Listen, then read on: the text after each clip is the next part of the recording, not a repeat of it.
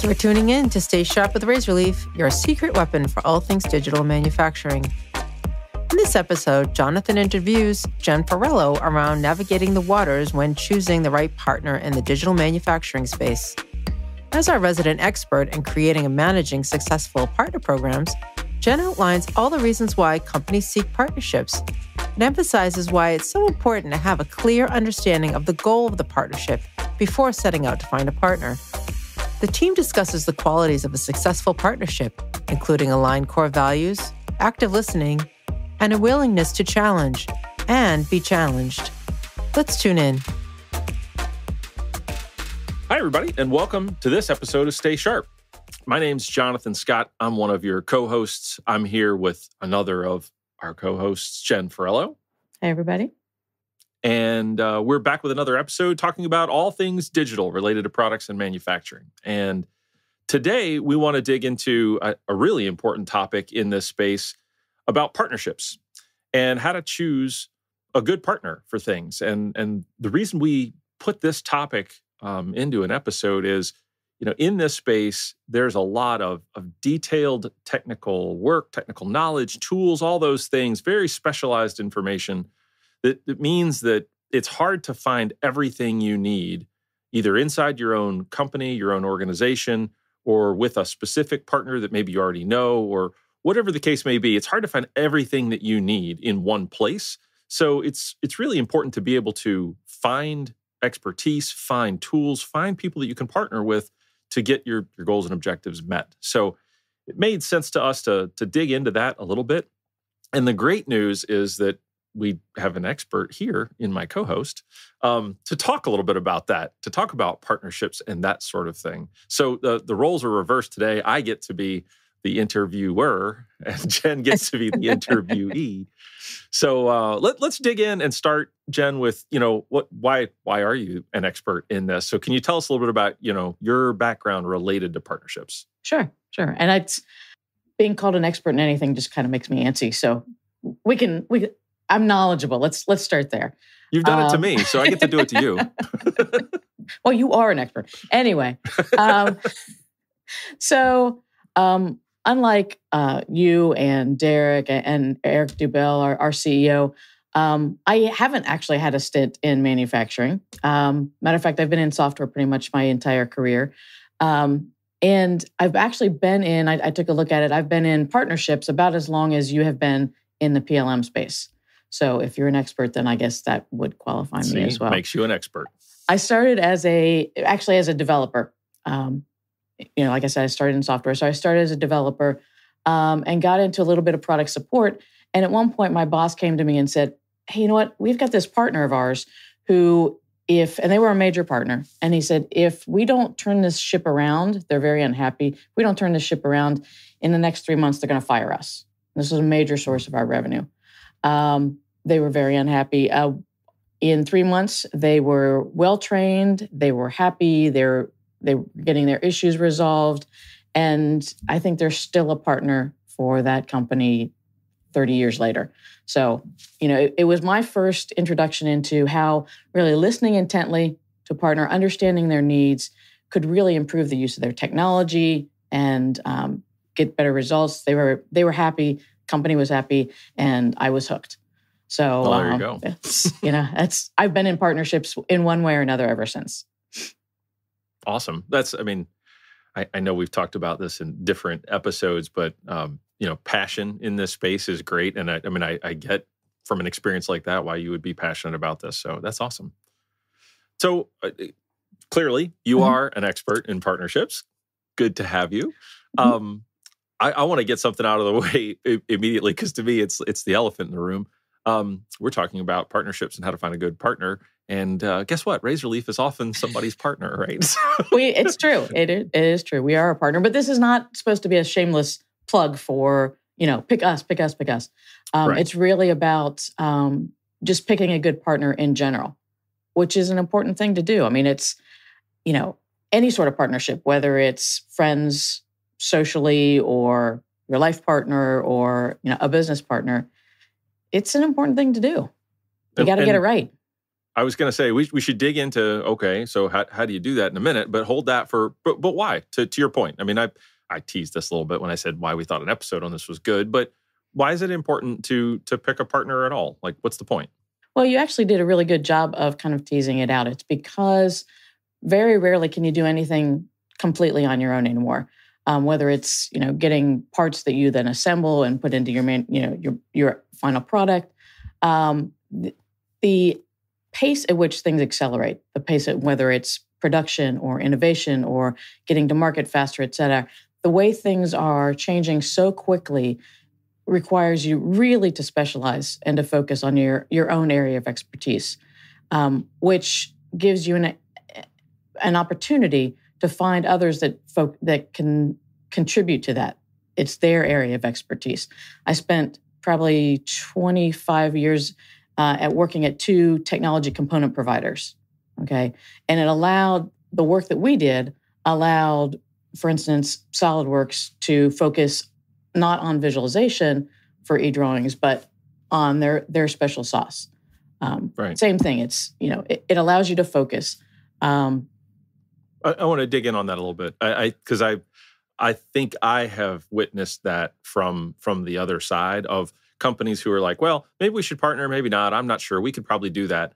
To your point, if you think you can do it, but you're not sure, and then you try and do it, you're probably not going to get as far as if you said, wait, if I really need that, let me just find somebody who can. To your point, focus, right? I mean, you might do it, but you might not do it well. Yeah, that's actually one of my favorite things. Is just because you can do it doesn't mean that you should, right? I've said a couple of times in this podcast that my husband's in home remodeling. His greatest competitor is the do-it-yourselfers.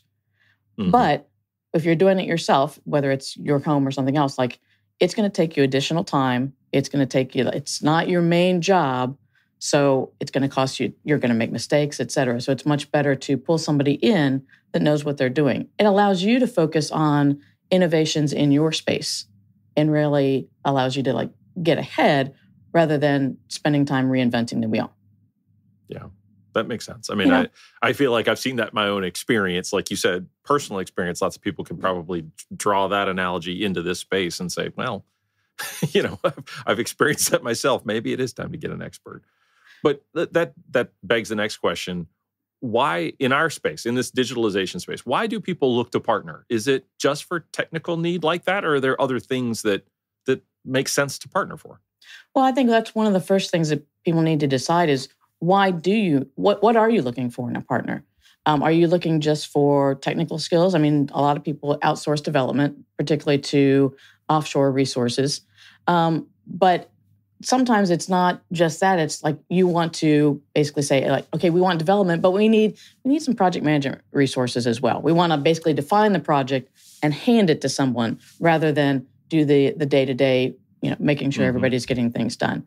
Sometimes it's bringing in technology that you don't have, whether it's, we do a lot around PLM, whether it's bringing in a PLM system or, a lot of the vendors that I've worked with in the past, bringing in component technologies to build something with. But a lot of times it's expertise and guidance. It's, let me focus on what I'm doing and can you guide me? Can you take me through some of this? It's actually some of the things that we're doing in this podcast really is focusing on teaching and educating and bringing folks along. You touched on a couple of important ones there, right? I mean, you might be looking for just a person, a skill set, right? You might be looking for a capability, right? That's more than just a skill set. Somebody you want to manage it, handle it, take care of it. Just give me that capability. Sometimes you're looking for a tool, a component. So it could be a lot of different things. Yeah, I mean, and sometimes it's not even that. Sometimes you're looking for an opportunity to broaden your network as well. That's a real advantage of partnering with folks is that they might lead you to someone else. They might not have everything you need, but they might lead you to another provider.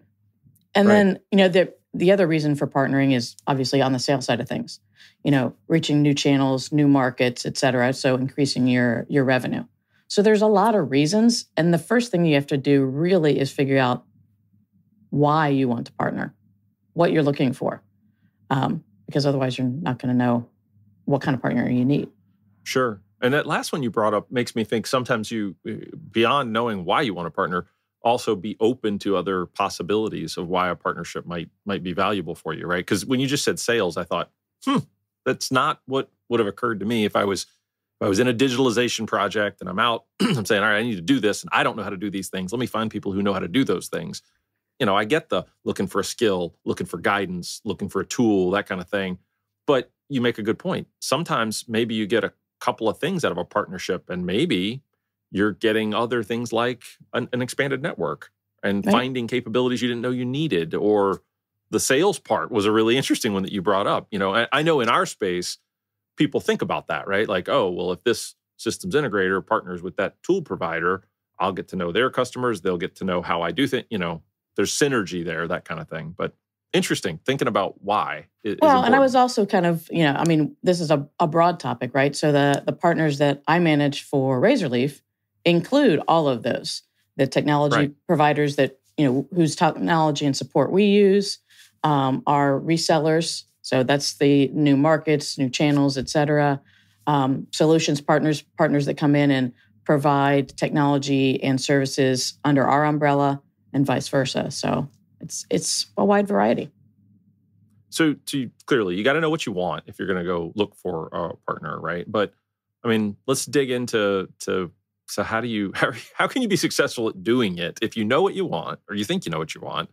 What do you need to do to succeed? Well, it's funny because it's so much like, so many times we've talked on this podcast about planning for success. And that's really where you have to start is, again, not just knowing what skills you're looking for, what capabilities you're looking for, but also defining what you want to accomplish. Okay, so basically having at least a sketch of this is what I want to achieve here.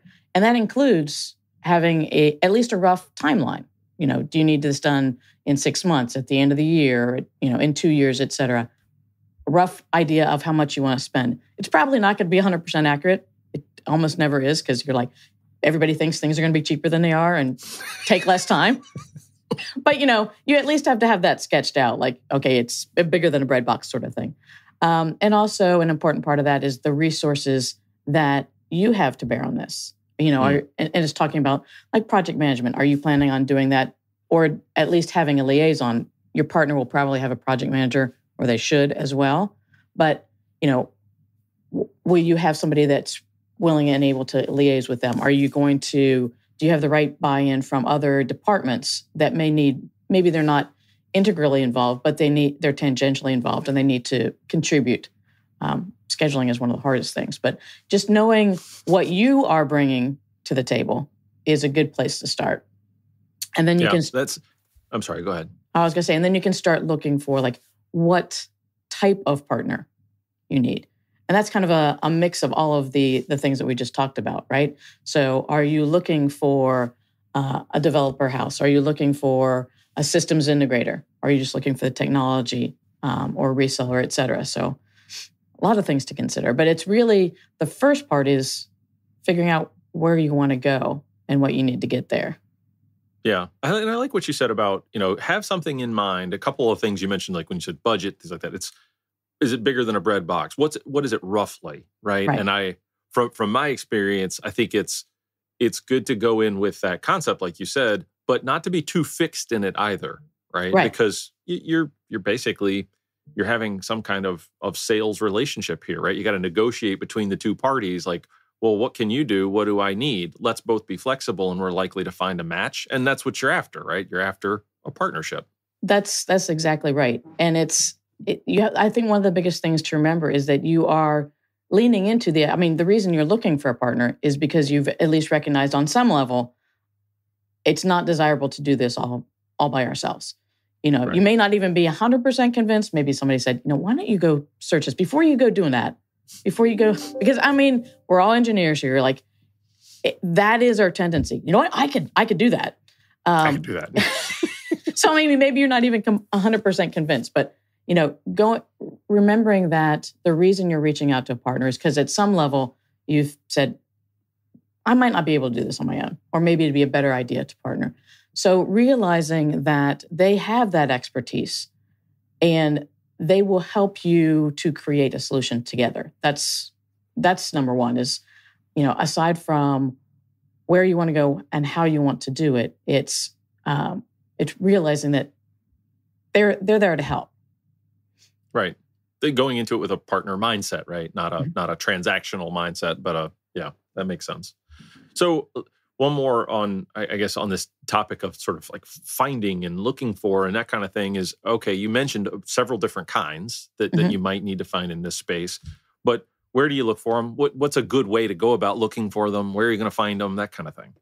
Well, I mean, it's, we all have at our hands the magical internet and AI and special search and all the things. Certainly you can go that way. But honestly, most of the good partners that I have found have come through recommendations of one form or another. Good place to look is, if you've got friends in the industry that you trust, ask them who they've worked with. Word of mouth is a big thing. You can also do a little bit of sleuthing on your own. Look at your competitors. They're doing the same kind of business. Do they list their partners? If you do that search, can you find out announcements where they've partnered with someone for a particular technology or as a provider? It's a really good place to start anyway, So you're saying it's like dating? Ask a friend of a friend? It is very much like dating. Wouldn't it be great if there was like a match site for this? But something to think about. I'm going to stop there. I'm like, instantly, I'm like, swipe right. Hold on. We're not talking about that. No, but that makes sense, right? I mean, finding things, you can do research, but a lot of times if you're looking for some kind of trusted relationship like this, not just I want to swipe my credit card and buy something, you're going to want to think about, reputation and relationship and those kinds of things. So finding people through trusted relationships is often helpful. Sure. I mean, if not a dating site, it's more like having your friend introduce you rather than just going to a bar. Almost always a better idea. You at least know a little bit more about what you're getting into. Fair enough. So, okay, let's assume someone has figured this out. They think they figured it out. How do you dig into a partnership and get the most out of a partnership, right? I mean, what's the right way to approach it? What do you need to do? Well, I think most people would start with, there are a couple providers there. They've narrowed it down, right? I mean, that's what we all do. Is there's all these people that we can work with. We've defined what we want to do. We've gotten it down to these 3 to 5 providers or what have you that we want to take a look at. One of the most important things that I found, and this goes back to my story as well, is the importance of listening.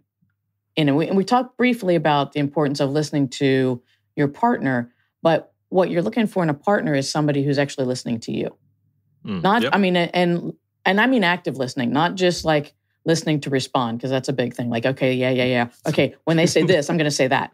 But it's more not politeness. No, it's it's even not that. It's too often, and I can say this again. I can abuse engineers. I can abuse salespeople because I'm a little bit of both.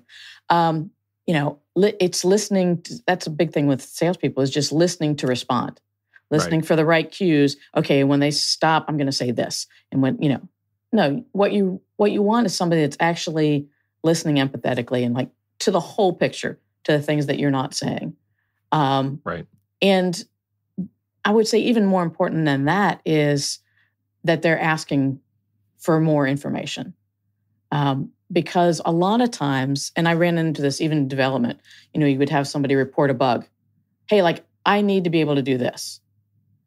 And too often, somebody, you would have your developer and they would, okay, I coded it up, and now you can do that. Without actually saying, no, wait, it wasn't really intended. Yeah, it wasn't intended to be used that way. What are you actually trying to achieve?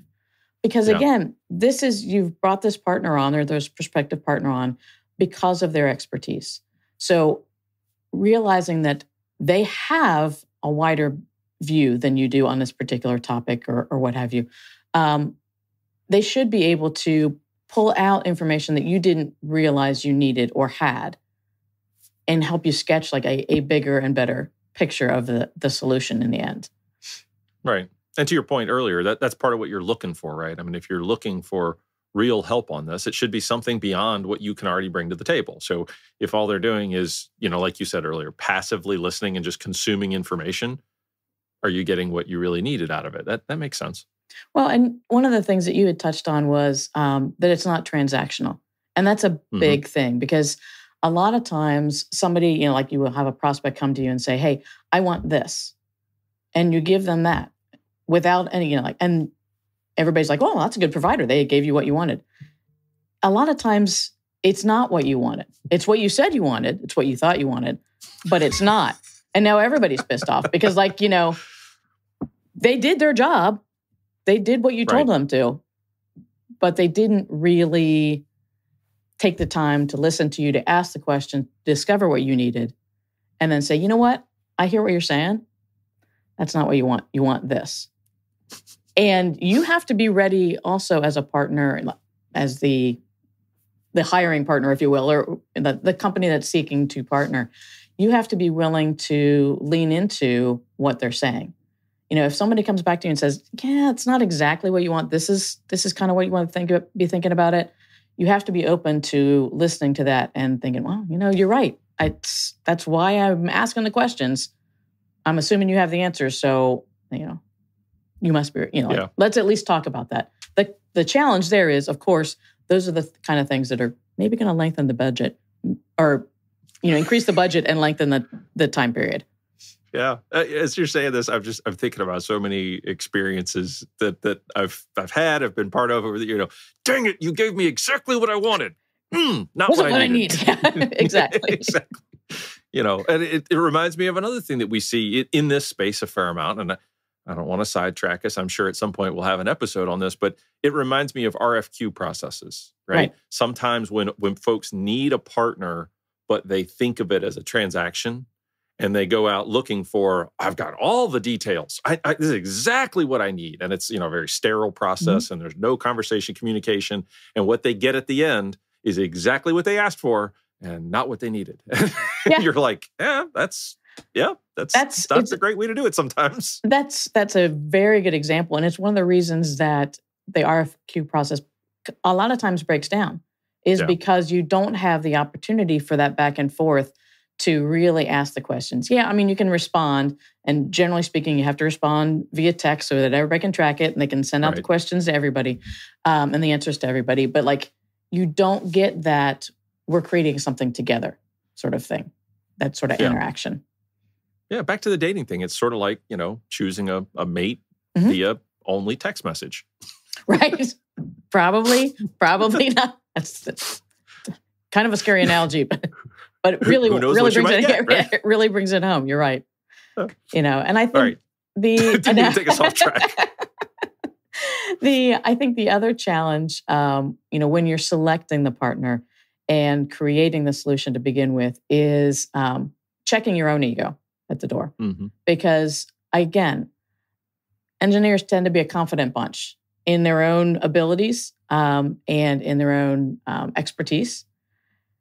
But you realize when you're saying, hey, I want to partner with somebody is you're saying, let's build this together. And that means it doesn't necessarily mean who gets credit or who wins or who has the right idea. It's a we're in this together sort of feeling, and you have to be ready for that. And these are all things you do internally before you're even, ready to partner. Yeah.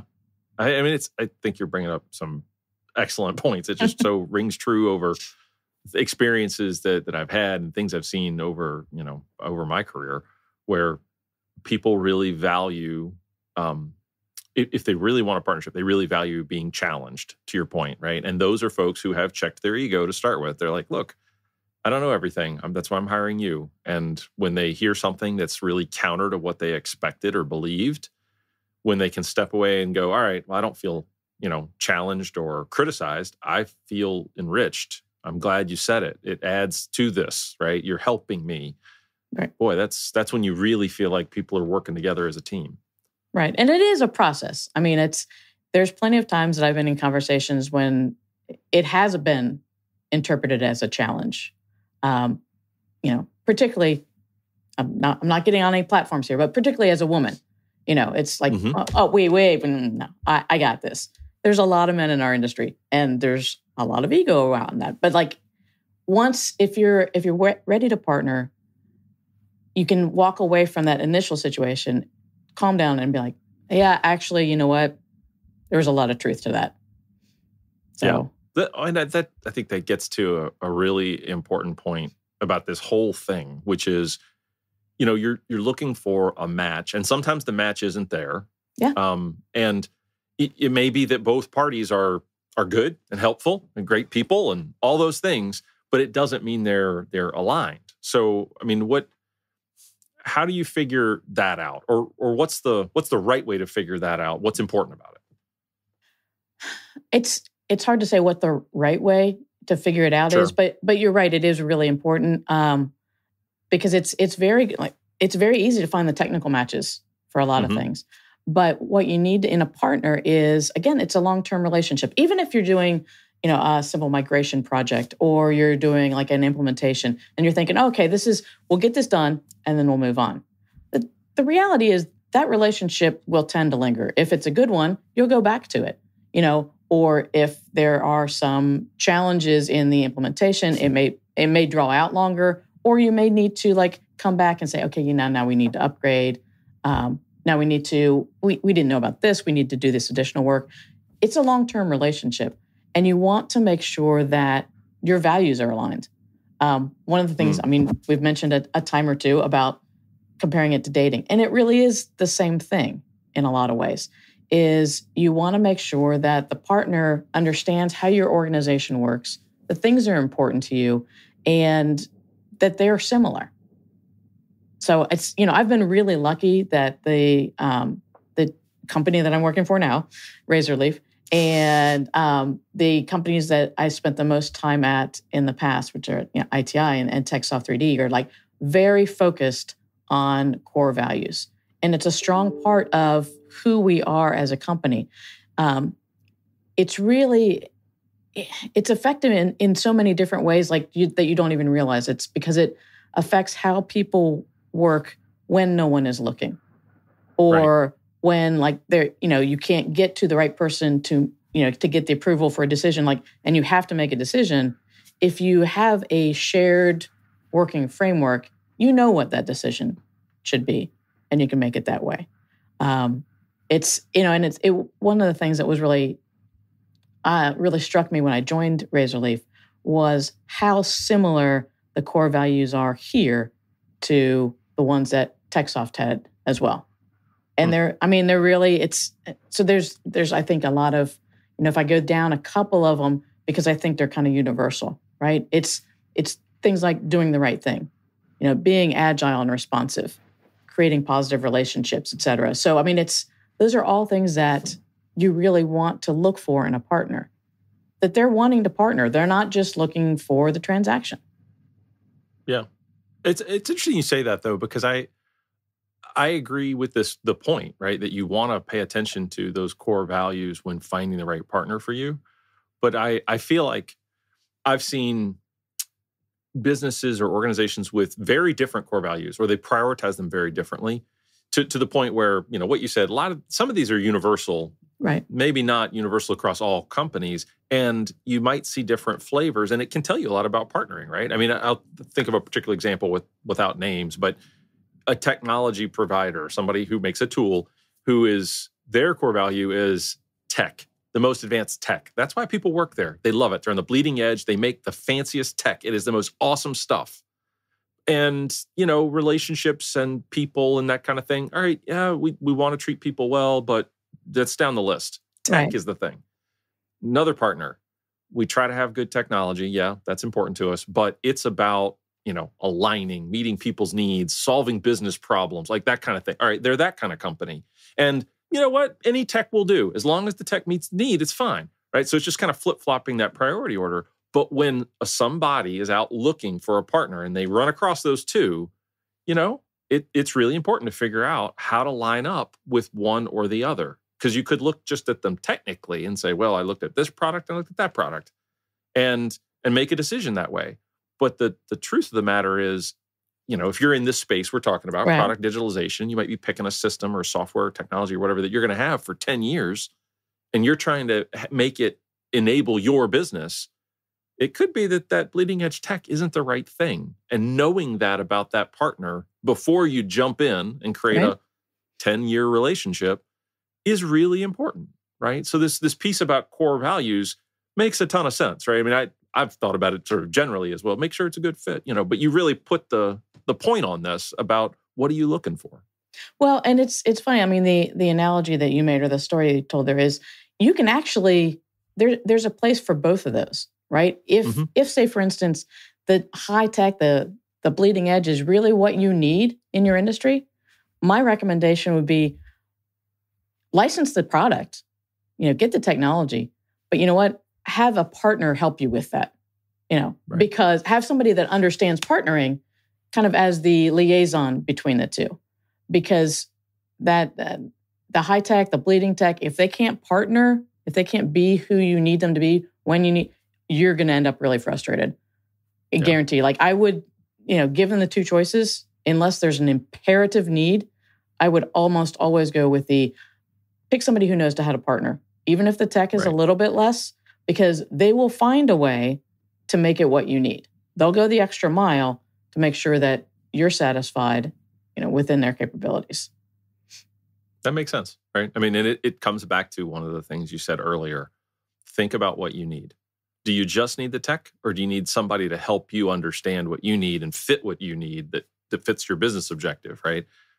Do you need advice, or do you just need a technical skill, or do you just, but if you know what you need, you can find the right thing. And you just brought up another great point, which is probably one of these sort of second order pieces of advice, which is don't forget that you can change how you get what you need. It doesn't have to be one partner. It could be two. Buy the tech here, get the advice there. Yeah. I mean, we work with a lot of companies actually that do that, where it's the technology is important, but they just can't partner. So, that's where they use us, right? Now, again, I said it wasn't going to be a shameless plug, but a little bit of a plug. You're right. I mean, because we've done that. We do that, right? There are technologies out there that folks are like, well, I love that, what they do, but man, working with them is tough.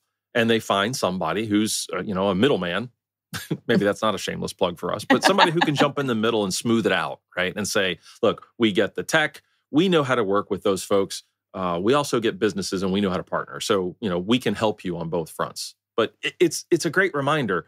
There's no rule that says, well, you have to pick one partner. You can only have one, right? Right. You can get what you need wherever you need it. It's the one place where this is not like marriage. I'm glad you clarified that. It really is hard. You really is highly recommended you just pick one there. Yeah. Middlemen are That's not awesome. Middlemen are not so recommended. But no, it's not funny. So helpful there. No. So wait, does that make us a PLM therapist? Possibly it does actually. But no, the middleman analogy is exactly, that's the piece that I like so much. And it's whether it's, here at work or, at home, as I tend to be that person like, let's find the right answer here and the right answer here and bring them together to create something greater. So that's the thing that hooked me. Yeah. I could understand that, right? That's why that's a thing you're passionate about, because there's a lot of value in that. And it's, well, I'm just going to say it straight out. It's because you're the kind of person that we love having here at Razorleaf, right? You're humble. You're not looking for the flash. You're looking for the where do I add value, right? And that's what these partnerships are. They're how do I help everybody involved get where they need to go and add value to the process? Not, am I the one who's, it's my ego. So It makes perfect sense that you'd see a lot of value in that. Okay, I know we're probably getting close to our time, so I want to come back to what I think I heard today and kind of summarize. And you tell me where I missed it or where maybe there needs to be a little, cherry on top of what I'm saying. But I think a lot of what we talked about is you need to know what you're looking for, right? You need to be open to it and say, look, there's something I need here. What is it I need help with? And really consider, what are you looking for? That's a key step to finding a good partnership. And remembering what are your parameters, but being flexible about them, but bringing something to the table there to say, here's what I'm looking for, what I can bring to the table, money, resources, whatever it might be, so that you can go looking. And then once you go looking, remember it's a conversation, not a transaction, right? Be open, talk with folks, make sure they're listening to you actively, that kind of thing. And then think about, as you're sort of negotiating what you're going to do in a partnership, think about, are they the type of folks you want to work with? Think about their core values, your core values. Are they aligned? Are you getting what you need out of it? So, that's an awfully quick way to summarize a lot of the things we talked about. What did I miss, Jen? I think the only thing that you really missed, because it was a good summary, but the only thing that you really missed is it's a little bit more than active listening. It is those probing questions too. Mm-hmm. I would, just my general feel would be like if somebody responds quickly with, "Yeah, I got that. Here it is." They're not digging in deep enough. You're trusting. It's like I said, it's my husband's in home remodeling. When you bring a contractor, you're bringing them into your house. You're trusting them. This is even more so. You're bringing them into your business in some shape or form. You're trusting them. So you need to, they need to be asking the questions to make sure that they can deliver on what you want. And the solution or the technology or the capability that they provide is what you're looking for. So active listening and, questioning. Makes sense. Thank you for adding that. Sure. Good cherry on the top. Okay, so that's great, Jen. But that's if everything goes well or everything's going right. What happens when things aren't smooth, don't go well, that kind of thing? I mean, what is that like? Oh, well, that never happens. Things always go glowingly, right? Relationships are always easy. That's right. No, it's a very valid question. And that's perhaps one of the areas where the core values comes in so important because things will get off track. They always do. Something always comes up. And if you've done the due diligence and you've chosen the right partner and you've got that alignment, then generally speaking, it's much easier to take corrective action. Mm-hmm. And okay, let's work together. We work together on the solution. We'll work together on this particular problem. But if you haven't done all of the right things and perhaps you got a partner that wasn't 100% where you needed it to be, that's a lot more difficult. And it's probably something we should cover in a different podcast as far as, we did one on why PLM projects fail. We can do one on what happens when partnerships go wrong. Yeah. No, I think that's right. Because there's a lot to dig into there. And yeah, we probably don't have time to get into that today. But that's an important topic to talk about. I like something you just said, though, about let's assume it's not like going so wrong, but it's just there's a hiccup. I mean, to me, I feel like one of the things that I've seen work well is that people have a plan for that up front. They've talked about it, right? It goes back to that core value. Like, are you open? Do you have a dialogue? Do you have a relationship? Do you know how to say, look, that made me not happy. Can we fix that? Right. No, I agree. I mean, that's an important part is as much of that as you can define up front and recognize that conflicts will come up. This is how they'll be addressed. Then, you're really setting yourself up for success. Just like in dating. It's a prenup, whatever. So, thanks, Jen. This has been really good. It's been fun. It's absolutely fun getting to play host and seeing you get to play guest. This is a lot of fun. So, thanks everybody for listening. Really appreciate Jen and her insight. If you've got questions about partnership, please send them our way. We'd love to hear your questions, your thoughts, your experiences, anything that you want to share with us related to partnerships, stories that you've had that have gone well, and maybe horror stories too. But anything you want to share, we'd love to hear it. We like the feedback. Please reach out to us through our social media channels, through our website, however you want to get to us. But we'd love to hear from you. Until next time, stay sharp, everybody. Thanks for listening to this episode of Stay Sharp with Razorleaf. We appreciate you. If you have any questions for our podcast team or have an idea for a new topic for our team to cover this year, please send an email to podcast@razorleaf.com. We would love to hear from you. Also, leave a comment on our post and don't forget to subscribe to our podcast on your favorite podcast platform. Until next time, stay sharp.